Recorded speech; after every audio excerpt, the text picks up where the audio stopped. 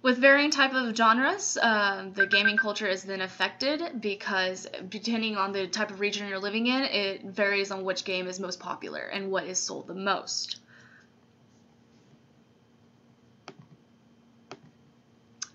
Some examples of this is Japan versus America. For Japan, there's a lot of vibrant and cartoonish type of visuals, and oftentimes there's a teenager or a child with magical powers and crazy hair for the protagonists. They also have a leaner gameplay that they like to play, which is pretty straightforward, follow the story.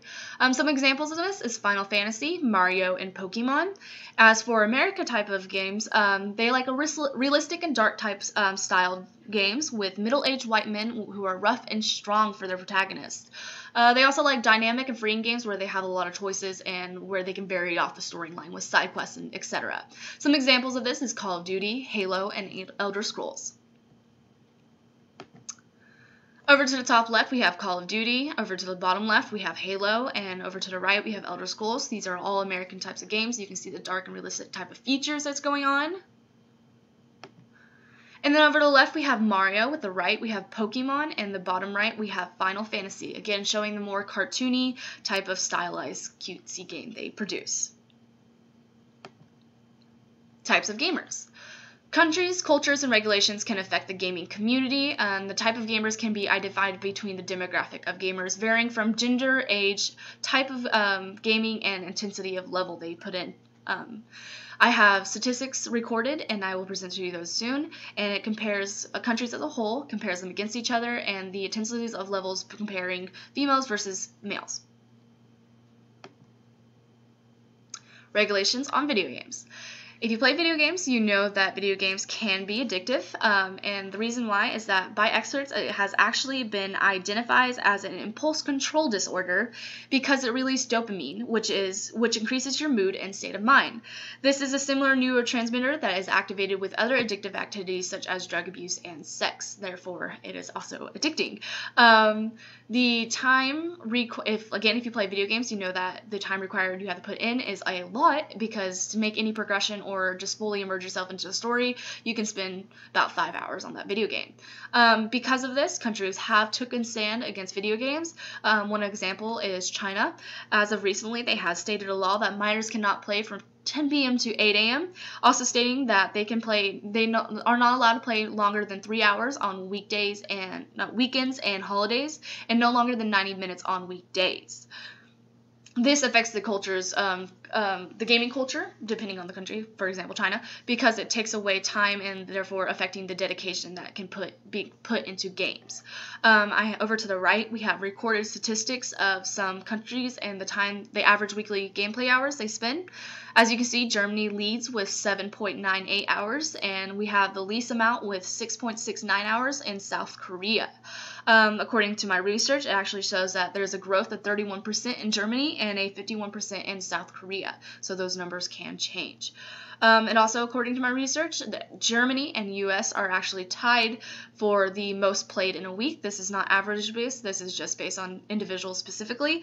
And it says that 12% of their population says that they spend at least 20 hours a week on video games. Demographic statistics. In these statistics, I will be carrying America, the United Kingdom, Japan, Germany, and South Korea.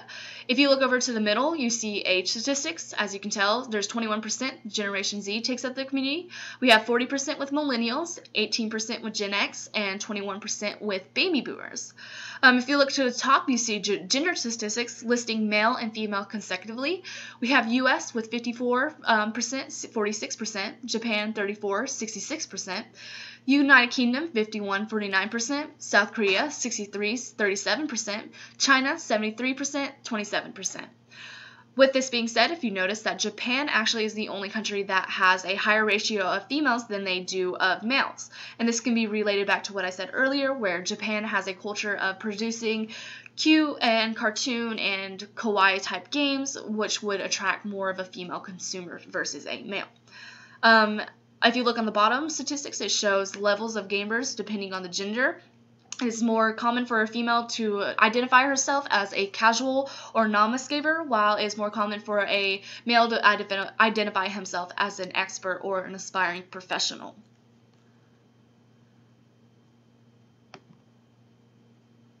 Types of gamers. So a type of gamer can vary between platform and game style. Like I mentioned before, types of game styles that Japan versus, and then there's platforms. Some platforms being console, mobile, PC, and some game styles being casual, social, and competitive. And these statistics I would be recording against America, United Kingdom, and Germany. If you look over to the right, you can see some population statistics.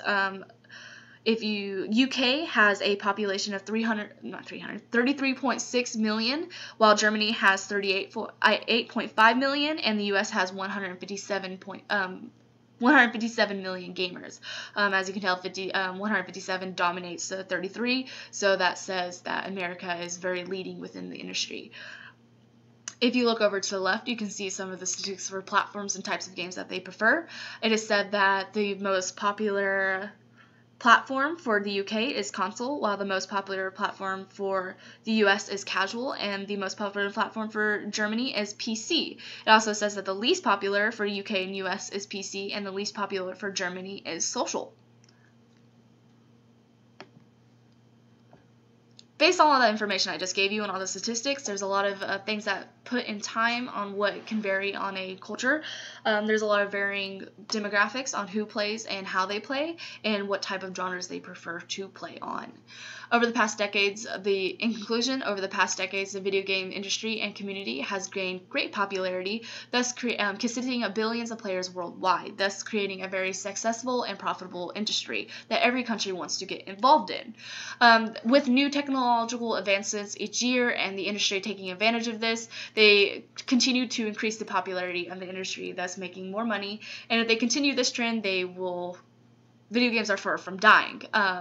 With that being said, video game culture varies based on demographic regulations put in place and a country's culture. Through video games, bonds can be forged and preserved. It creates a positive environment. It shows social awareness with different cultures and backgrounds and can create social change. The gaming community does welcome everyone, and it is a positive environment. So this community is possibly never going to die and just creates a positive impact on the world in general. Therefore, if you aren't a gamer, which is not very likely since this is digital media history, I highly encourage it because, like I said, it improves your skills, it improves your life skills that can help you with your future jobs, it creates a community where you can connect with others, it brings about social awareness, and you can learn a lot of new things just by playing video games. It's also a very good pastime versus other things that you could spend your time on, and it's just generally a nice thing, and it's progressing into the future, so you might as well jump on the train. This is my bibliography showing all the links of all the pictures I got from, second page of all the links of the pictures, and this is all the sources I got my statistics and research from. With that being said, thank you for listening, and have a great day.